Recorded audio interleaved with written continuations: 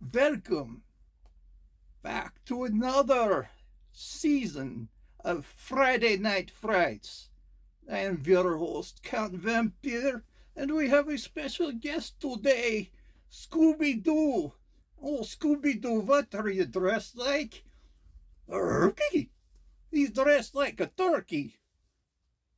You were a month too early for that, my boy, but you do look tasty. Yeah, you're also Dracula. Oh, you're also Dracula. Good friend of mine he is. Okay, you could stick around. So Scooby and I are going to read a little bit to you from Scary Stories to Tell in the Dark, More Tales to Chill Your Bones, Book 3. As we do every year.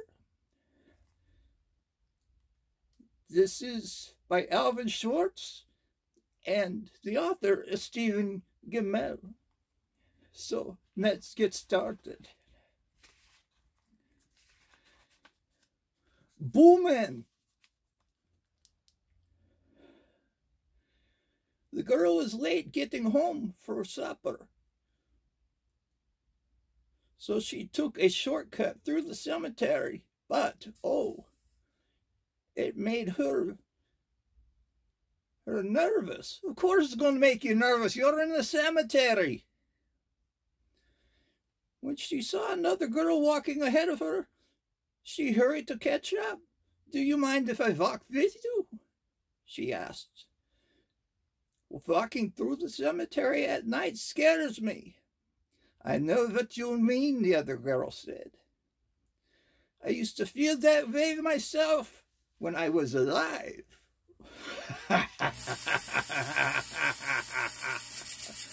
Oh, that's a good joke on you.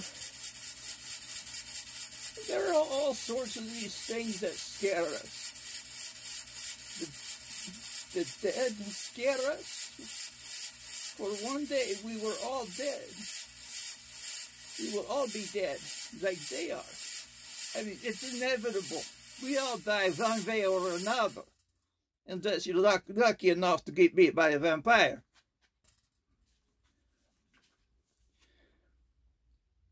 But even then, we can be destroyed. Okay. The dark scares us, for we don't know what is waiting in the dark. At night, the sound of leaves rustling or the branches groaning or someone whispering makes us uneasy. So do footsteps coming closer. So do strange figures we think we see in the shadows. A human, maybe? Oh, yeah, a human in the shadows scares... Oh, goodness, I do not like when humans lurk in the shadows. I think they have a steak dinner prepared for me. Or a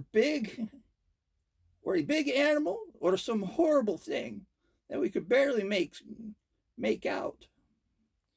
People call those creatures we think as we see boomin'.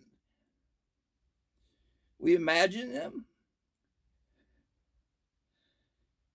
But now and then, boomin' turns out to be real. Look at me. I'm a booman. I'm a booman too. One of those creatures, yes, I already read that. Quarter happenings scare us too. We hear of a boy or a girl who went, get my hair out of my mouth again, who were raised by an animal or a human being like us, who yelps and howls and runs on all fours. We hear of insects that make nests in people's bodies, or nightmares that come true, and we shudder. If sure things really do happen, then they could happen to us. If such fears and scary stories grow, It is from such fears that scary stories grow. Pardon me. The third book of such stories I have collected, I have learned that some of these people I have met found other tales that had been written down in folklore and archives and libraries. This was a little excerpt from Alvin Swartz. As we always do and listen to tales we learn, I have told them in my own way. Okay, here we go. When death arrives, you could see the nice artwork. You can almost make out a skull right there. Is that a skull? I think so. The appointment. The 16-year-old boy worked on his grandfather's horse farm. One morning he drove a pickup truck down into town on an errand. While he was walking along the main street, he saw death. Death beckoned to him. The boy drove back to the farm as fast as he could. When his grandfather asked what happened, give me the truck, he begged. I'll go back to the city. He'll never find me there. His grandfather gave him the truck, and the boy sped away. And after he left, his grandfather went into town to look for death. Why would you want to do that? Go into town to look for a hot woman. Don't go into town to look for death. My goodness. When he found him, he asked, "Why did you frighten my grandson that way? He is only 16. He's too young to die." "Oh, I am sorry about that," said Death. "Yeah, he does have good manners. I've met him. He's a good-mannered guy sometimes. I did not mean to beckon to him, but I was surprised to see him here. You see, I have an appointment with him this afternoon in the city." Oh, that is great. That's a story. Oh, I remember that.